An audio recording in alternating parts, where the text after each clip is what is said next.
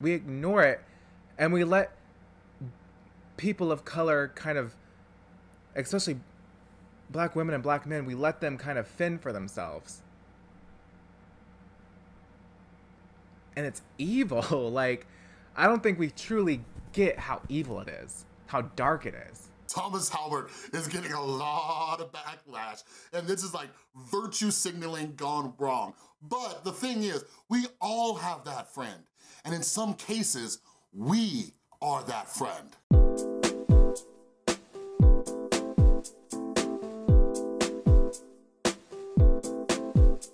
What is up, everybody? This is Chris from The Rewired Soul, where we talk about the problem, but focus on the solution. And if you're new to my channel is all about mental health. So what I like to do is pull things from the YouTube community or pop culture to try to give you some context and teach you how you can improve your mental and emotional well-being. So if you're into that kind of stuff, make sure you subscribe and ring the notification bell because I make a ton of videos. So I made a Thomas Halbert / Jeffree Star video yesterday, and I just gave a really brief statement about virtue signaling, and I actually got quite a few comments about virtue signaling. They're like, hey, can you make a video? Or people wanted more of an explanation of it. And like, this is something that's actually a really important mental health topic, and it's something that I've had to work on over the years. So let's talk about what is virtue signaling, Thomas Halbert, as well as some like real life examples of myself, what you might be doing, and what we can do to improve our own mental health as well as our relationships. So I guess the first thing is, what is virtue signaling? So virtue signaling is very subjective. I'll start off by saying that. We all do it. We all do it in some way, shape, or form.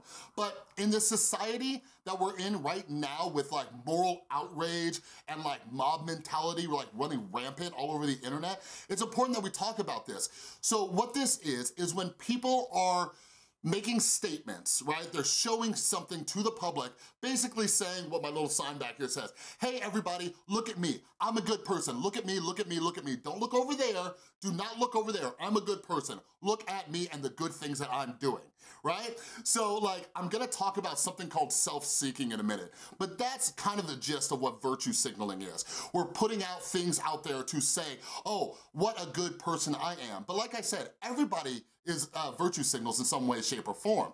And we'll talk about the right ways to do it and the wrong ways to do it in a minute. But just to give you some examples about that, like, think about you go out on your first date, right? When you go out on your first date, there's certain things that you might discuss.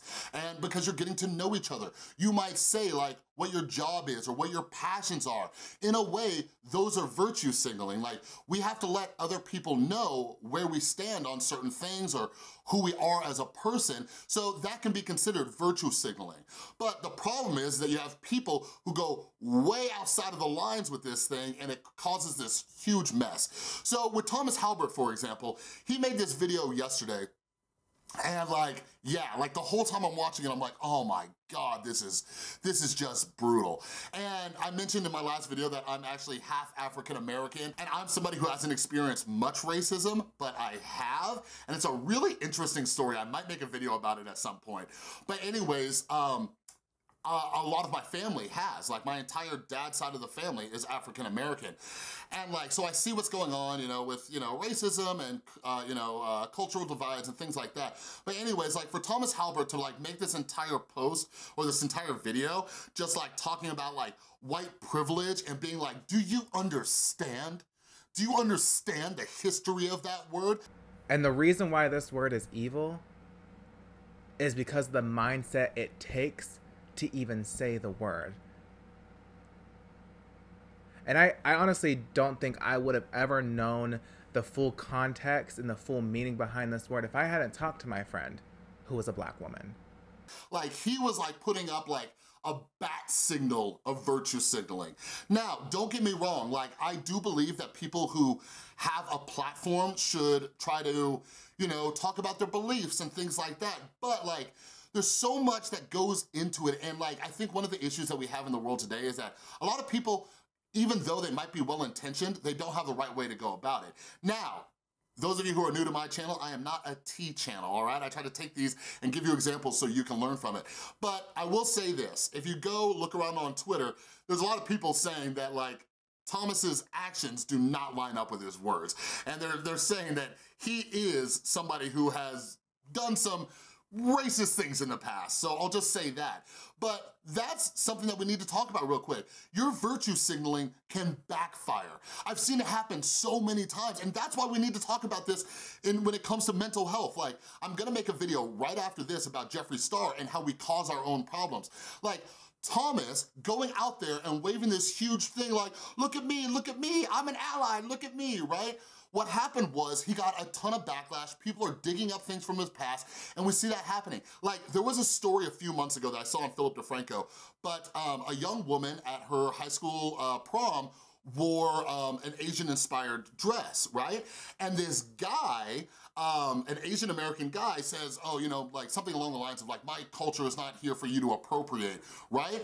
But then because he threw out that virtue signal, people started digging through his old tweets and he's dropping N-bombs and things like that. So you see how this gets people into trouble? You know what I mean? So don't tell me that you don't get emotionally hurt when you do this virtue signaling and it backfires right in your face. Like, think about the issues that Thomas Halbert is having right now because of that video that he decided to make. Now, there are some other videos out there, like he issued an apology, which was absolute BS, by the way. He talks about how he wasn't trying to like out Jeffree Star, and that I might do another video on, we'll see, but I might put that in my playlist of how to apologize, all right? So anyways, let's talk about self-seeking. So self-seeking is something that I learned about 6 years ago when I got clean and sober and started working on my mental health, and it's something that keeps me on the right path and greatly improves my mental health. So a lot of us know what selfishness and self-centeredness is, but self-seeking, what is self-seeking? Self-seeking is doing something, expecting something in return. Now, typically what that means for most people, like if you're watching this, how many things do we do trying to get something in return, like a feeling or an emotion, or we're trying to get people to see us in a certain light. And the problem with this is our motives are never good. Our motives are never pure. For example, back in my single days before I was dating my wonderfully beautiful girlfriend, like, I used to be very self-seeking when dating. I'd be a perfect gentleman, I'd pay for dinner and all this other stuff, but I was expecting something in return. Either, you know, something physical, or maybe I just wanted them to like me, or you know what I mean? I wasn't just being a gentleman to be a gentleman. Does that make sense? So a lot of people who are virtue signaling, there's something that we call slacktivists as well, and this is something that drives me absolutely bonkers about the mental health, not even the mental health community, but people acting like they're allies of the mental health advocacy movement, right? To try to increase awareness and decrease the stigma. I see so many people who only care about mental health awareness on like Mental Health Awareness Day, right? And then they never talk about it again. I've had a bunch of friends who say like, oh, I'm gonna come to this mental health event that you're gonna be at, or oh, I'm gonna listen to you speak at this mental health event. Or people are like, oh, I'm gonna watch your channel and I'm gonna share your channel with people. Oh, and this is a form of virtue signaling because they never do it. They don't show up to these events. They don't share my content. They don't have other people watch it, you know, and that used to really bug me because that in itself was virtue signaling. I hope that makes sense, where people only care about something when it's convenient for them. And we call that slacktivism because they're doing the bare minimum, just like a retweet like, yeah, hashtag, you know, don't be mean about mental health. You know what I mean? Like, that's just like not cool. So what's the cure for this? What's the answer for this? So something that I've had to work on quite a bit is checking my motives. I have to check my motives, check my motives, check my motives. Like, am I doing this because it's the right thing? Or am I doing this because I want attention, because I want love, because I want affection? Does that make sense? So like, I have to think about that all the time. And a great example of this, and I'll use one of my stories in a second, but I have a really good friend who I only hang out with every now and then. But anyways, he orders food from like DoorDash and, you know, stuff like that, hashtag not sponsored. But anyways, we were hanging out and he says, you know, I got into this Reddit, I was on this Reddit post, or this subreddit about delivery drivers, right? And I know like what really makes them mad because all these delivery drivers are complaining about stuff. And one of the things that irks them is how like people don't tip cash and how people don't, you know, come out to the car and they gotta carry all this food like upstairs. Like my friend lives in an upstairs apartment. So my friend's telling me this, so he's like, yeah, so 2 things I try to do now is I always meet them outside, I walk downstairs and meet them, and I always tip them in cash. So that way they get the full tip and a cut of it doesn't go to the other place. And like, I know my buddy and I, we talk and joke about virtue signaling and stuff, and I actually talked to him before making this video, and I was giving him an example. I'm like, yeah, when you said this, like, I knew you weren't virtue signaling. Your motivation behind it wasn't like, oh, I want Chris to think I'm a really good human being.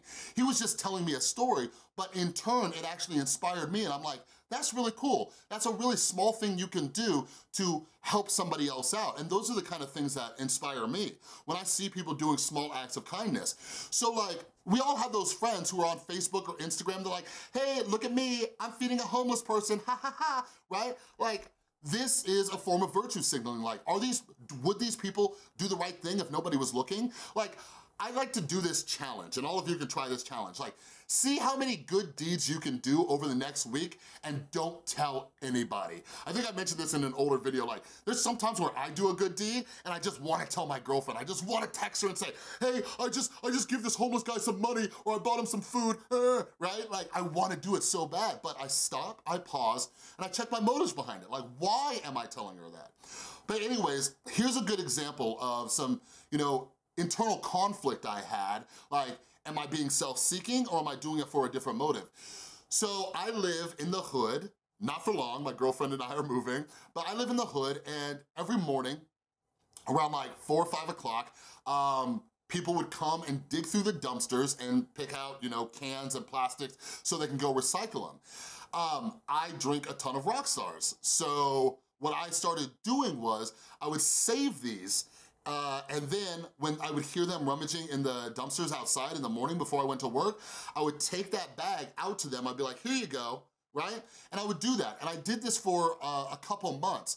And I remember one morning, I was like sitting there, I'm like, man, this is such an easy thing that I'm doing.